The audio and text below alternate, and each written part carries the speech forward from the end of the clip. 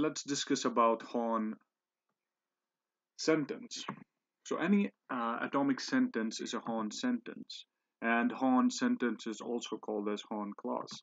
Now, if we have a sentence like Socrates is a man, we will represent it like this: Socrates is a man.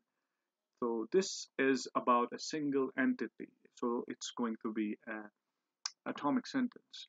Therefore, it's going to be a Horn sentence. Now, there is another thing that we need to add in this definition of Horn sentence, or the sentences that fall in the category of Horn sentence, is that of conjunction of atomic sentences on the left and a single atom on the right, or a single atomic sentence on the right. This is how we're going to have this. So A will be a sentence, B will be a sentence, and it's all the way up to X, and it implies something, and all of them are atomic sentences. Then the other thing that we need to add in this is that they are not going to have existential quantifier. So these are without existential quantifiers. Now,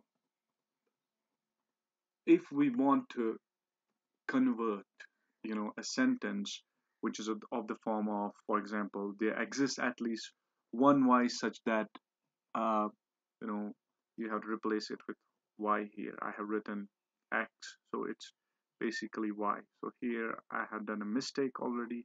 So it means there exists at least one y such that y is a man. Now, if we have to, make it into a Horn sentence, then we can substitute a Skolem constant, which we discussed already in the existential elimination. Then it will become an atomic sentence, which is Socrates is a man. We substitute Socrates for y, and it became this, which is an atomic sentence and is a Horn sentence. So Skolemization constant helps us in eliminating the existential quantifier, and therefore it becomes a Horn sentence. So another thing is that if our Skolemization constant or Skolem constant failed, then how can we eliminate this existential quantifier? It's done by Skolemization function. We write a sort of algorithm or a function that helps us in removing existential quantifier. So it's just like a magic, we write that kind of a function or algorithm, and it's all able to remove this. So for example, over here, uh, there is this universal quantifier. It's fine because uh, we know by the definition of Horn clause, we have to remove existential quantifier. So it's a sentence or a conjunction of sentences where we do not have an existential quantifier. For example, here, if we try to substitute something like, any constant, and if we fail, then Skolemization function comes into picture. So PD over here, PDX, is a Skolemization function, and it will help us in eliminating existential quantifier, and this becomes a Horn sentence. Now, if we have this as a conjunction of two sentences, we can also represent it separately. For example, prime P will be represented separately.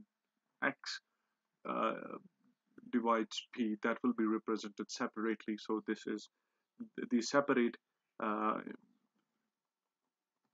things also are Horn sentences. So any atomic sentence is a Horn sentence. Now, what's a substitution? Substitution is something that we have already done, but the only thing here is that we have to represent it in some sort of a syntax. So substitutions replace variables with constants. For example, if I have to represent, I have a function, here I have something as x is a perfect square, x is a perfect square,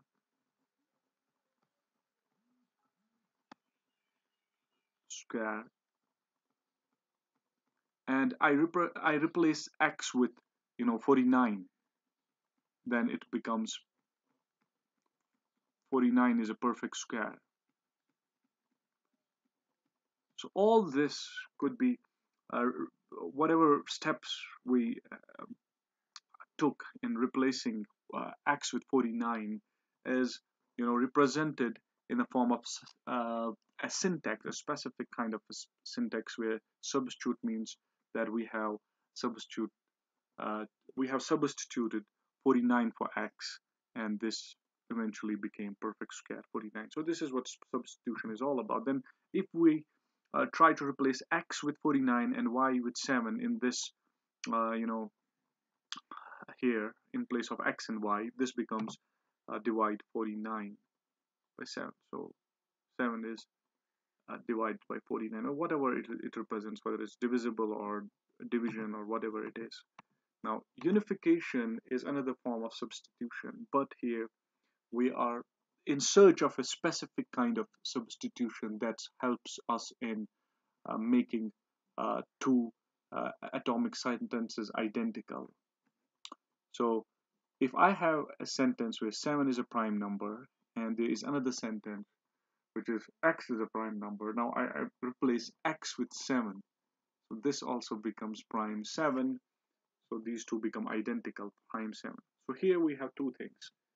Divide 49 and x, divide y by 7. Now if we uh, try to replace with y with 49 and x with 7, both of them will yield the same result. For example, 49 by 7 means the same as here, which is again 49 by 7.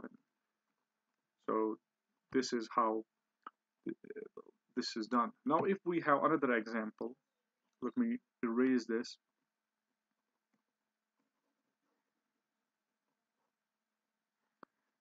Suppose we have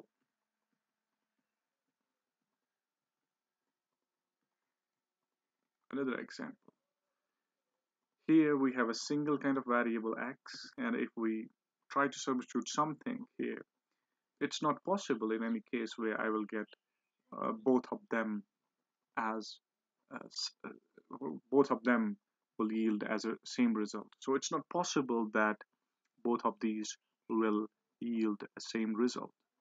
So that's about unification. So that was all for today. Thanks and have a nice day.